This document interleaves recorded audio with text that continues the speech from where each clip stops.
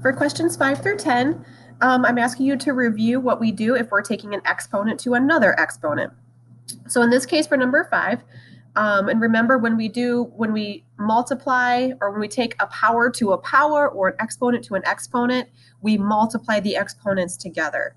So for number 5, we have 10 to the second to the third power. So this turns into 10 to the second times the third, which turns into 10 to the sixth power.